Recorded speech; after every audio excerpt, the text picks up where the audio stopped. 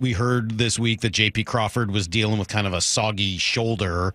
Any update on how JP is doing? Yeah, his shoulder is less soggy than it was before. he's been able to DH. He's going through his morning routines. We don't anticipate it's going to be a very long layoff and really no concern long term. Feel like, while he might not play shortstop today, there's to say it would be shortstop tomorrow or in the very near term is probably an accurate way to put it. That's great news and good to hear. As I was trying to figure out with Crawford, what is your ideal hitting profile for him, if that makes sense? I mean, what kind of hitter do you guys want JP to be?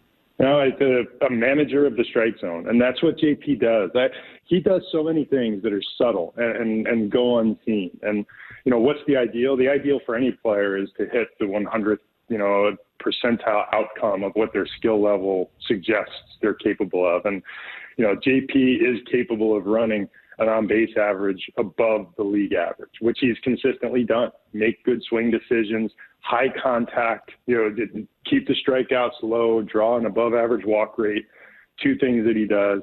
We see the best place for JP is near the bottom of the order, effectively creating traffic as the lineup turns itself around, working his way through his career to figure out where he fits in the 1 through 9 mechanism. Because he is an on-base guy, there's some appeal in the leadoff spot. There's also an appeal in having that near the bottom of the order. We don't anticipate or expect JP to go out and hit 25 homers.